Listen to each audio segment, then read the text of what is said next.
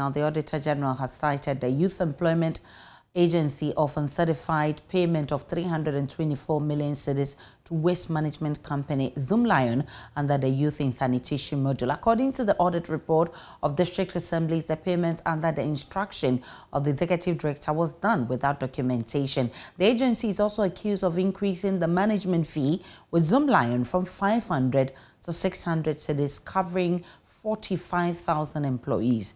We have a response from the Chief Executive Officer of the YEA, Justin Kodia.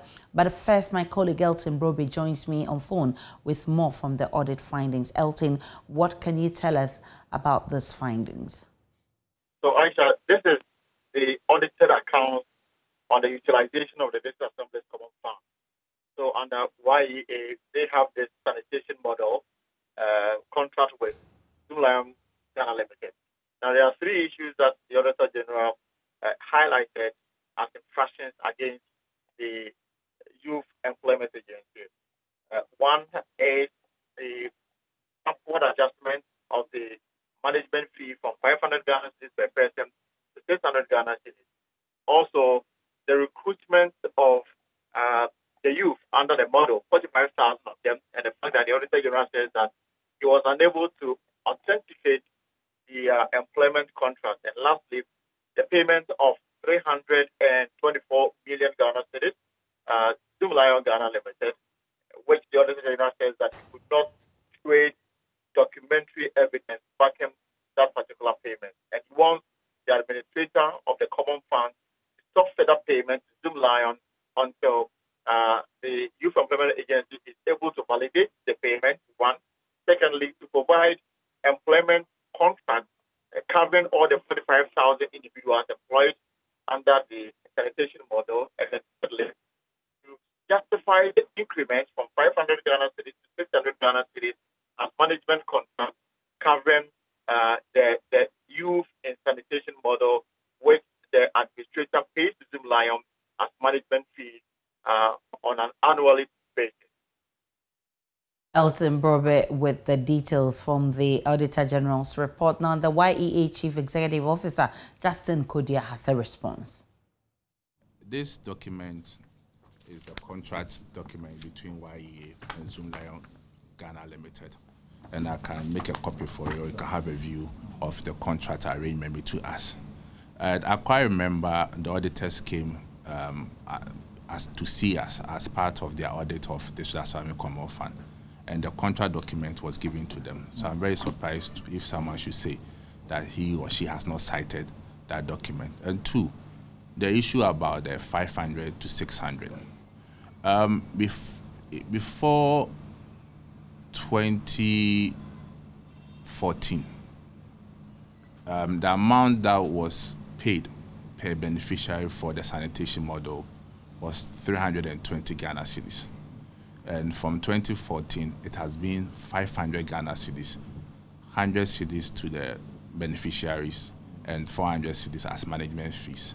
So when we assumed office administration in 2017, one, there was no proper documentation or contract between the YEA and Zoomlion Ghana Limited. So we wrote to Attorney General for advice whether there was a contract, because we couldn't cite any formal document. And the Attorney General advice was based on the conduct of the two parties, where a person works and you pay the person. Then definitely there's a contract between the two parties. But however, we should take steps to regularize the whole processes.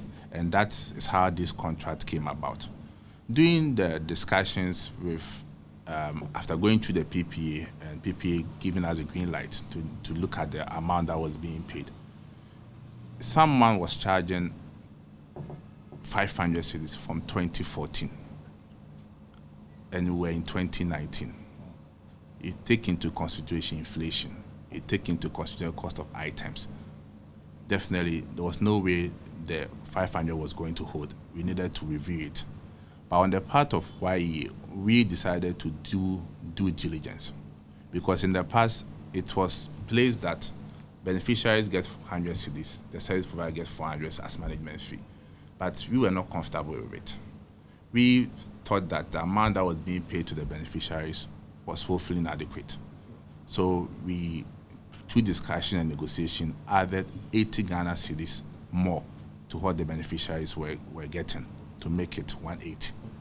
Then the service provider had the 20 cedis as additional a negotiation bill for them. So from 2014 to 2019, the only thing that had been added to the service provider is 20 cedis per beneficiary. But however, too, we went further to state that when you talk about management fees is vague. We know there are logistics components and there's what you are charging as management fees. So let's break it down. How much are you going to charge as management fees and how much is going to go into logistics? Right. When you talk about logistics, it has to do with the uniform that the beneficiaries wear, the Wellington boots, the brooms, the wheelbarrows, and after cleaning the road, there has to be a truck that will have to come and pick it, moving it from the picking point to the dumping site. All these were factored in to constitute the logistics. It's also been speaking about the payment of 324 million cedis to Zoomlion without supporting document. And that one too, I'm really surprised because the last letter we received from the Auditor General, signed by Mr. Samuel Boatin-Asare, was confirmation of works, goods and services paid for from District Assembly Common Fund. And I may read for the purposes of that discussion, for our discussion. As part of the audit of the Office of the Administrator of District Assembly's Common Fund, a team from the Audit Service has been tasked to confirm execution of works and supply of goods and services to your assembly and related transactions. The verification will commence on Monday, 26 July 2021. Take note, Monday, 26 July 2021, and expected to be completed by 13th August 2021. That's last week, 13th August. Please find attached a list of transactions, projects to be verified, and records required by the team for the exercise. Thank you in anticipation for your assistance to facilitate early completion of the assignment. Thank you. Signed, Samuel Boatin-Asare, Assistant Auditor General. And it has been copied to the Administrator, DACF, Chief Director, Ministry of Local Government, Head of Service, LGSSI, and they made Executive Director, though I'm not Executive, I'm CEO, for YEA. This is our copy. Then you go to the appendices.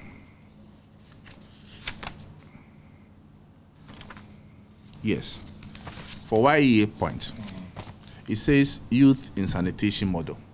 One, what they want to find is the list of personnel, supply of logistics from 2019, monthly timesheet, quarterly reports, and other records maintained by the Assembly concerning the execution of the contract. So my question is, has this work been done? That's the question I want to find out from Auditor General. But as far as you are concerned, has this been done? Because when you've done it, what you have to do, you have to write a management letter for us to respond. But can they tell us they've written a management letter concerning their 19th July 2021 audit? So nothing has been done? Nothing. We have not received any record. And per what you saw, the SI is supposed to be completed by 13th August. That was last week. So at what point did they collate all this information, brought a management letter to YEA to respond, and for them to issue the auditor's report?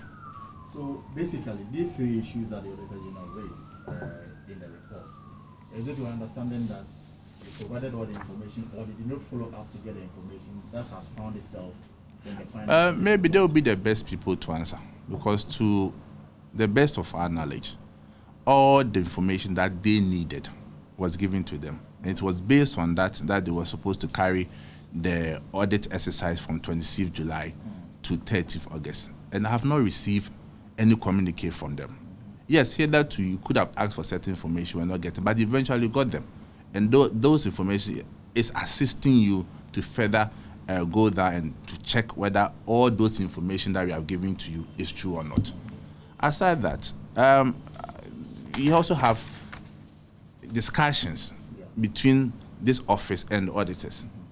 And it's probably not the best, but due to the circumstance, I think I also need to read the discussion between myself and Mr. Samuel Boatin-Asare. Good morning, sir. Please, we are preparing checklists for field verification of DACF payment, including your model. We, however, still do not have all the records we asked for. We are submitting a letter for the outstanding record, but we'll be grateful if you can ask your legal officer, take phone camera images of the appendices to your 1st March 2019 and 3rd June 2019 addendum agreement and forward to us. Extremely grateful. So for someone to state that forward to us appendices to your 1st March 2019 and 3rd June 2019 addendum agreement, brief suffices that the person has the contract. And this was done. And this was done. And if you look at it, if you forward it, yes. So if you look at it, this is how it's done. You see Ashanti region document, Greater Accra, BA, Eastern region, Northern region, Upper East, Volta region, Upper West, Northern region. All those documents were submitted to them. So if they are still asking questions, what possible conclusion can you come to? If all this information is provided, but they are still... Well, I think, like I indicated, I have not cited the report. And it's a question that you have posed to me that I'm giving a response. So probably you can go back to them and let them know the information I've also given, to which I've provided evidence of even the discussion between myself and the auditor. And I've also shown you the contract documents between us and them. And also referred to their 19 July 2021 letter, which they stated they were going to round to do an exercise, which would have ended in 13th August. So our question is, have they given us management letter with respect to the exercise they went to date?